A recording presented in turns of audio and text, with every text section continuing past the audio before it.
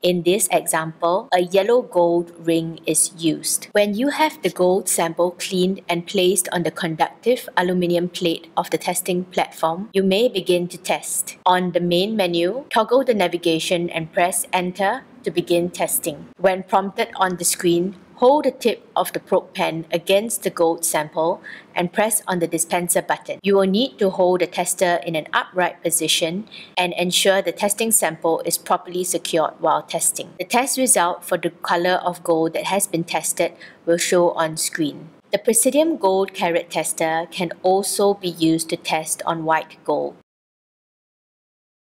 To do so, adjust the settings by going to the main menu and scrolling to Settings. Select yellow gold to change it to white gold. When this is done, press Exit to go back to the main screen to select Test. Place your white gold sample ready and begin testing.